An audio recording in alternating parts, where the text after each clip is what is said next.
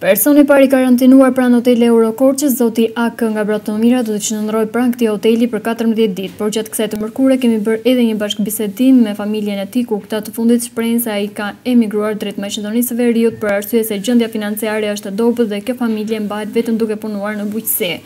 Ata shprehin se edhe gjatë qëndrimit që ai ka bërë në Maqedoninë e Veriut nuk ka punuar dhe tashmë nuk ka mundësi që të paguajë shpenzimet duke qëndruar në këtë hotel.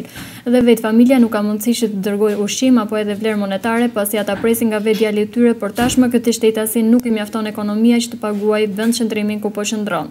Po kemi me toka këtu me pa punë janë kanë në vend. Ndonjëherë kush e di vetë në një ngreti, nga një muaj, nga 2 muaj. Ne s'kemi të ardhur. Më shumë pa punë të me punë. Kemi edhe vinte në shtëpi, se s'ka sa të anët të bëjnë, sa të ku paguajnë në të hotelin se dhe kështu me.